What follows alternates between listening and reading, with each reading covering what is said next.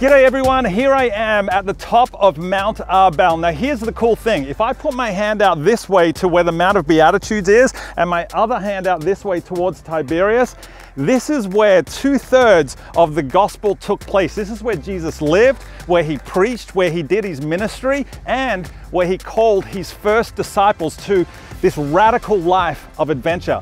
Now, you might not be here with me today, but wherever this and this is for you, wherever your town is, your city, your community, your county is, you can do 2/3 of your ministry right there. That's where Jesus has called you to live this radical life of adventure.